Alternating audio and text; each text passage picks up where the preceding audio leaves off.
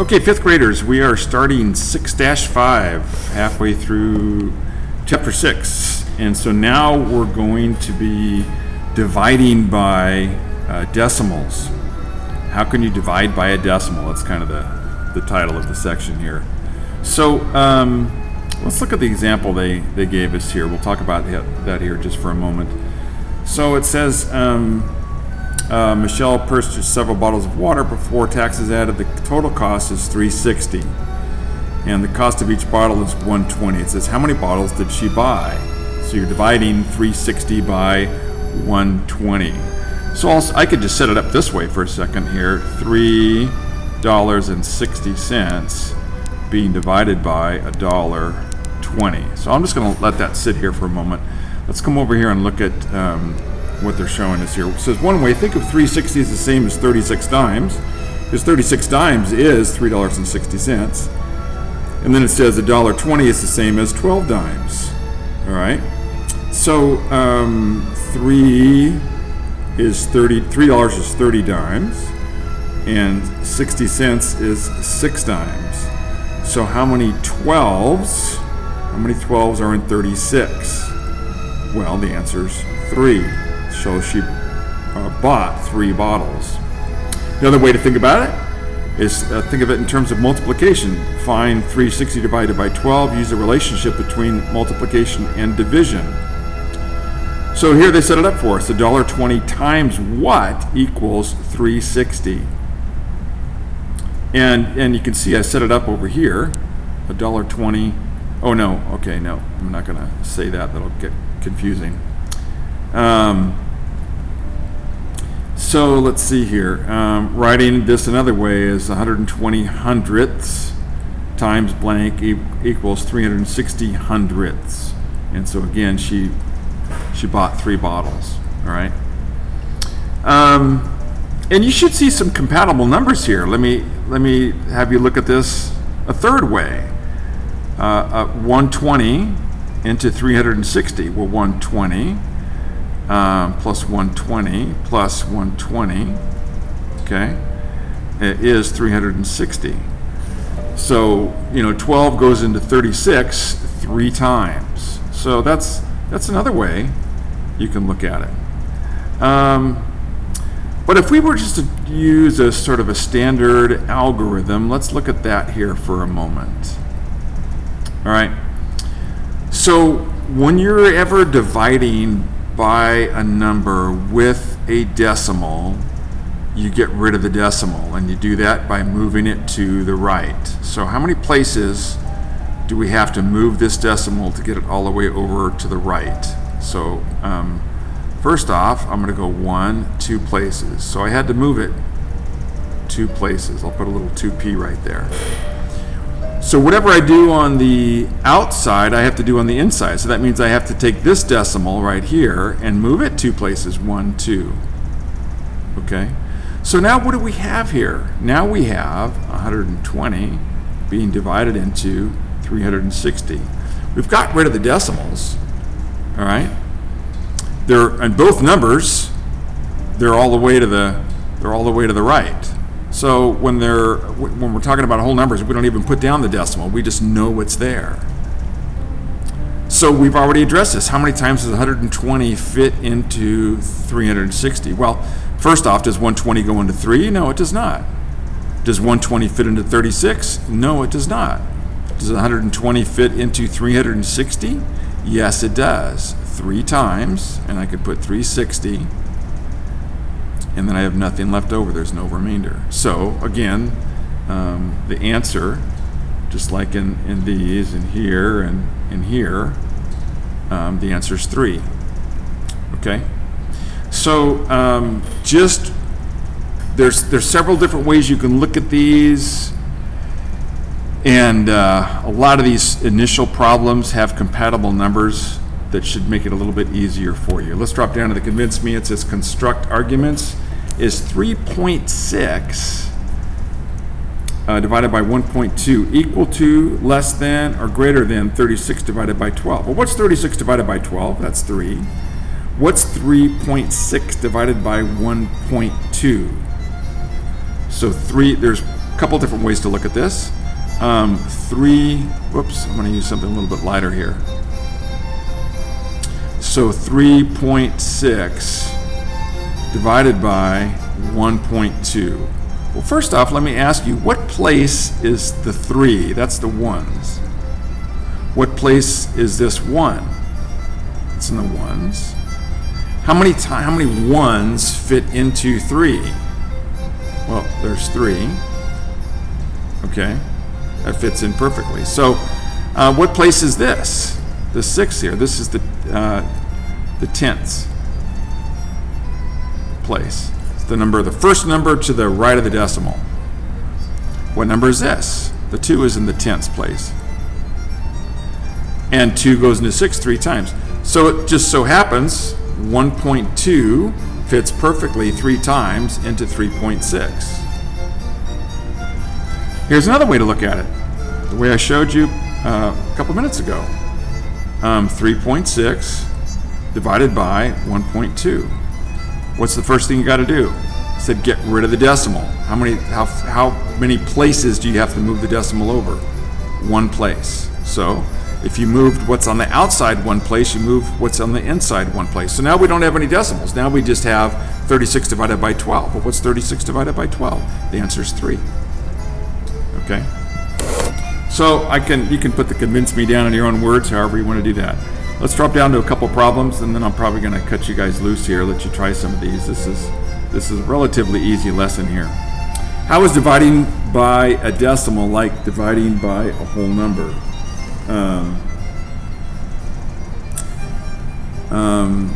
The mechanics are the same. I say mechanics, I could say steps. The steps are the same. Okay. Just get rid of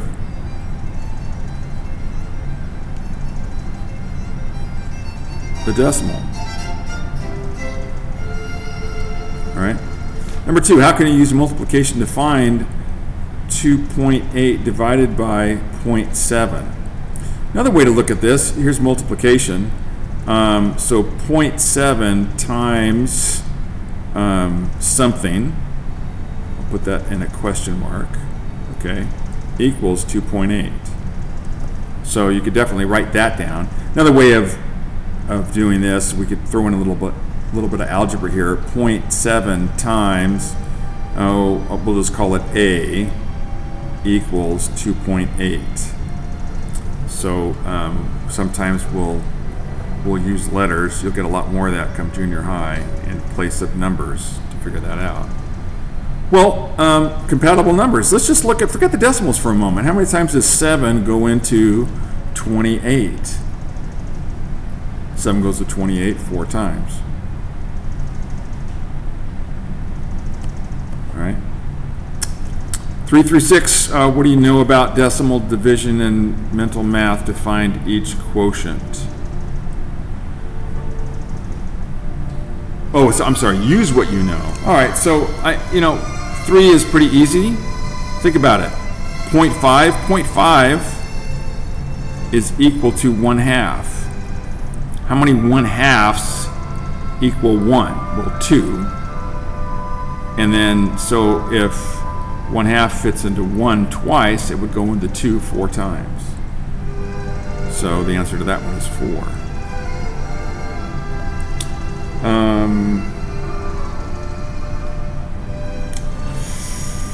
How about number 6 here?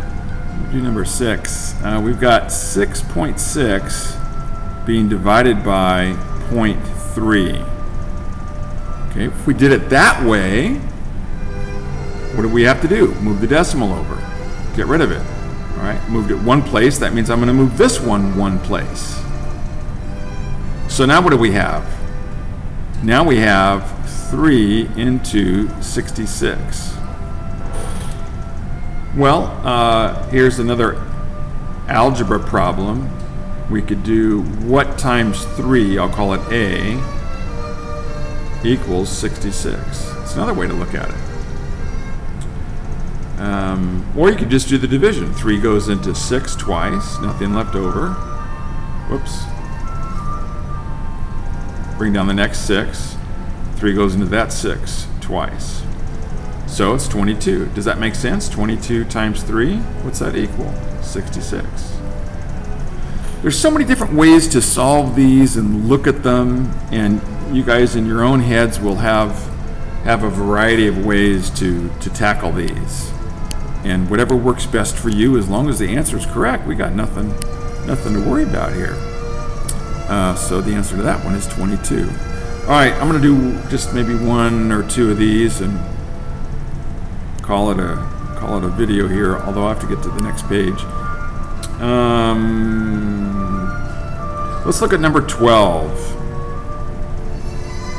So number 12 is 0.04 being divided into 4.56. What's the first thing we do? Move the decimal over 2 places. Well, if we moved it 2 places out here, then I've got to move it 2 places in here. 1, 2. So essentially, what do we have? We have 4, we don't even need to worry about the 0, into 456. How many times does 4 go into 4? Once. What's left over? Nothing. Bring down the 5. How many times does 4 go into 5? Goes in once. What's left over? 1. Bring down the 6. How many times does 4 go into 16? 4 times. Anything left over? Nope. So what's the answer? What's the answer? It is 114. So if you go back over to this problem, 0.04 goes into 4.56 114 times. Okay. All right, let's look at the last page.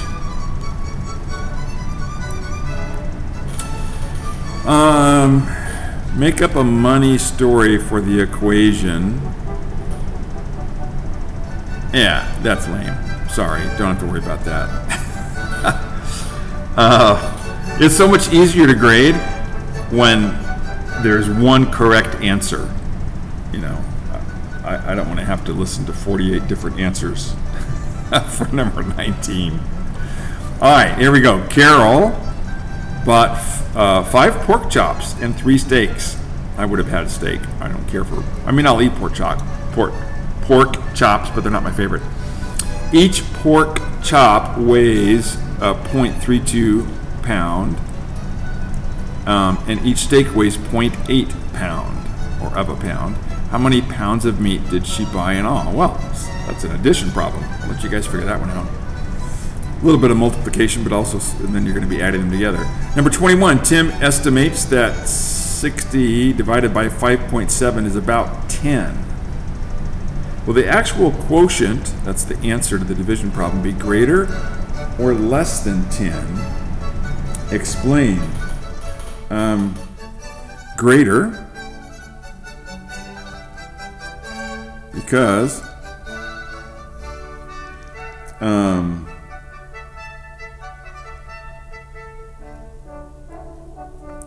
because 5.7 is less than 6.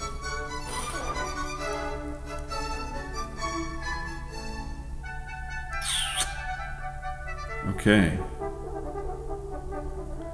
Let's see here. Because you'd be multiplying these two.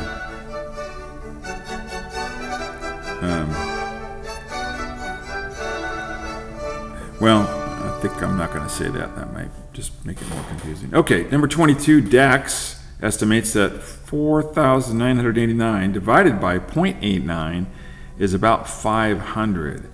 Is his estimate reasonable? Why or why not? 500? How would he get 500?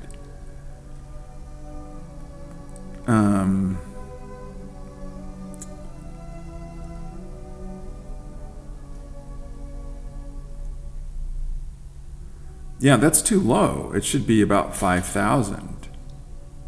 So, no is the answer.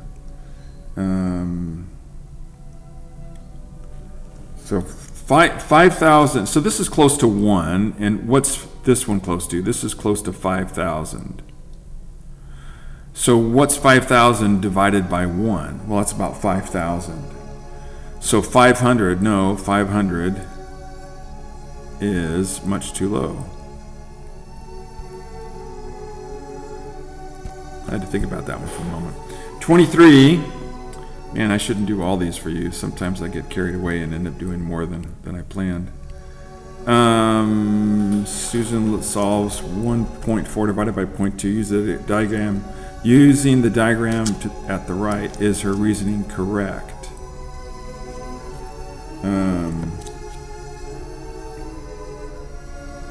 Yeah, it looks like she took. So the answer is yes. So 1.4 into 7 groups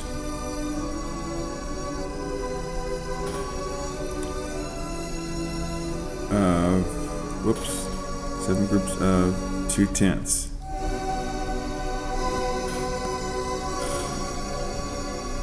So what do we have here? 1, 2, 3, 4, 5, 6, 7. All right.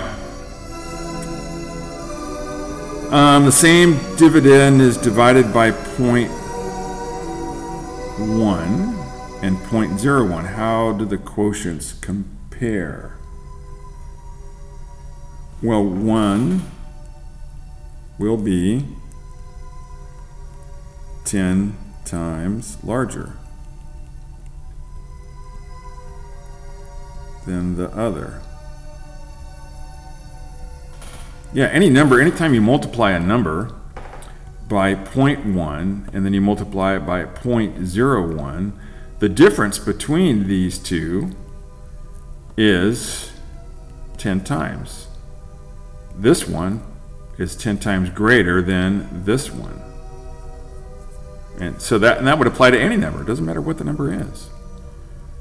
And if it was 0.001, it would be 100 times greater than 0.1. Okay. Give 3 examples of a power of 10 and explain why one of your examples is a power of 10. So,